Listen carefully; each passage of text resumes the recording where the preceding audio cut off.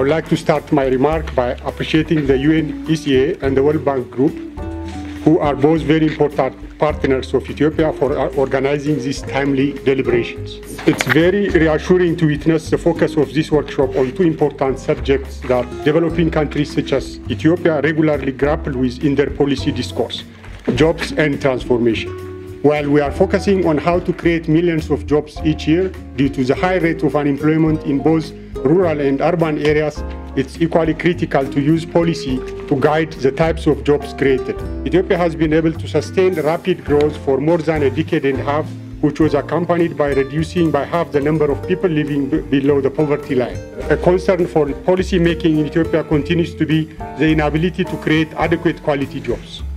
More recent surveys results also reveal that while urban unemployment showed a decreasing trend, overall unemployment has not been declining much in recent years. The government of Ethiopia has been implementing strategies that focus on job creation, being fully cognizant that to create jobs there needs to be a structural transformation from low productive sectors to high productive sectors.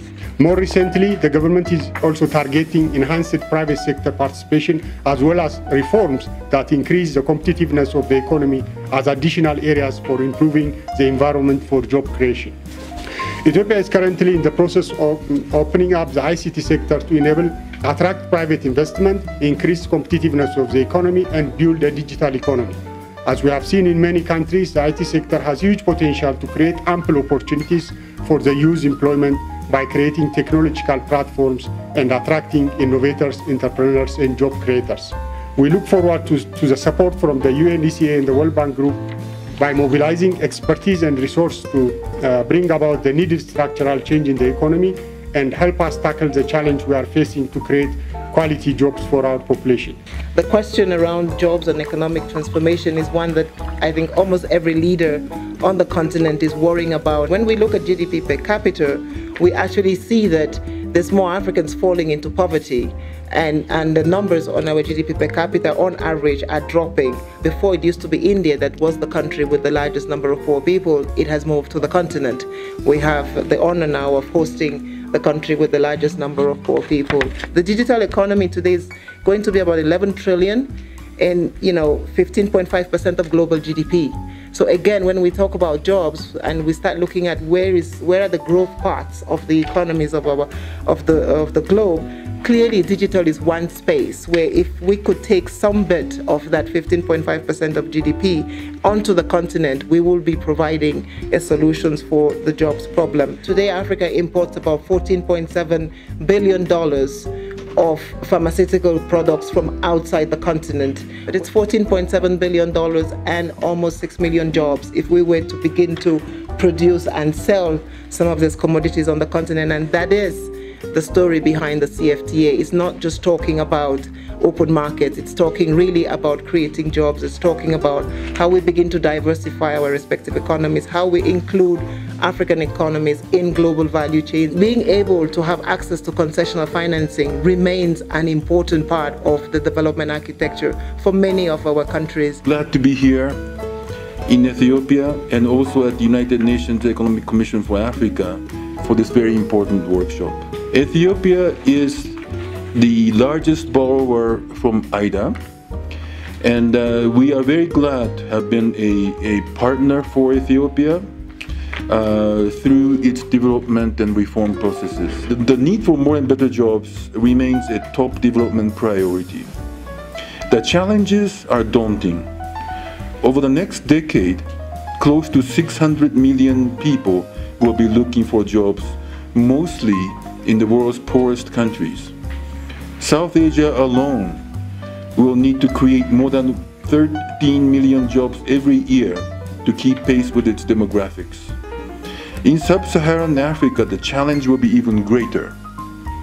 15 million jobs will need to be created each year. Failing to deliver good jobs for the growing youth population not only risks squandering the demographic dividend, but also raises significant social risks, contributing to fragility and driving young people to migrate in search of better opportunities. Here in Ethiopia, for example, We have a country program with a portfolio of 39 operations with a total of $11 billion, as well as extensive advisory and analytical support. Much of our support is focused on promoting structural and economic transformation through increased productivity. Our recent $1.2 billion development policy financing will provide substantive support to the government's regulatory reforms and infrastructure development to improve its investment climate and advance the government's ambitious reform efforts. We want to hear from you what you see happening on the continent and what are the burning issues that we need to address. I look forward also to hearing the perspectives from our private sector friends who are here in the room today, together with our IFC colleagues.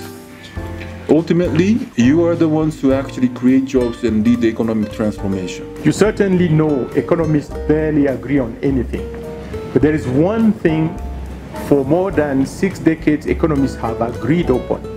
It's that industrialization is the cornerstone of economic development. On ne peut pas, dans nos pays africains, opérer une transformation structurelle, une transformation économique, sans se préoccuper de la nécessité de moderniser le monde rural. 20 years ago, when we were talking about industrialization, the bank did not seem to have any appetite for listening to that kind of thought process.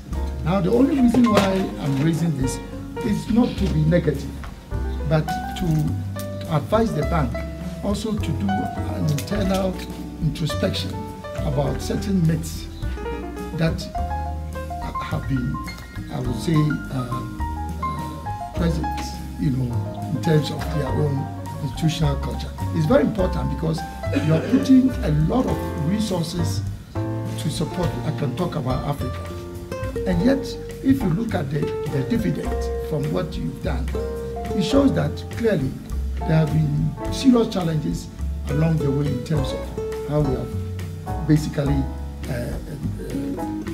crafted the narrative.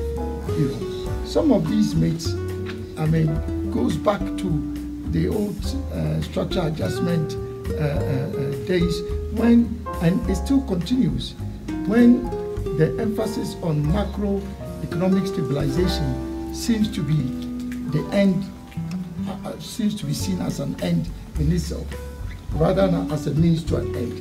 Because I'm saying this so that whilst the macro stabilization program is a necessary condition, we are all beginning to realize that it's not a sufficient condition. And in fact, if it is not accompanied by economic transformation, then you actually even lose track of the stabilization program. This focus on studies and research, it has to be reduced. It takes time, it takes resources. Let's go direct and get the job done. Particularly when we know that when it's transformation, it's action and not just discussions. I think that the focus on country level strategies, which you've pointed out, I think is in order because different countries have different requirements. If we are serious about economic transformation, then you guys need to go find some big money to put behind this whole exercise, because it's not this cosmetic, marginal resources that if you are ready to get into transformation and you want it to impact on Africa, it's a lot of money. So you have to think about that. Integrated approaches. Again, I'm happy that it is already a pillar of what you are seeking to do. But the question is, how are you going to achieve this? Well, we know all development partners, everybody wants to basically incubate their thoughts.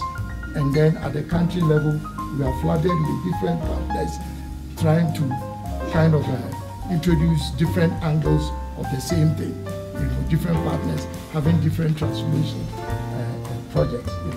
I think that maybe you need to do a better job at this coordination. But I'm happy that you've identified it. Transformation will be led by government only in terms of providing the strategic direction. But the actual change agents, I think it's always the private sector. Transforming our economies requires differentiated approach based on the local context and the realities on the ground. Industrialization, services, and the job creation will only happen when we have a strong private sector which is delivering through an enabling business environment. This is a priority for Ethiopia, and the government is working toward this improving comprehensively its business environment. We must leverage technology and digitization as an important enabler for value addition. Given the level of challenges and the global developments, IDA remains an important instrument in support of our development and the meeting sustainable development goals.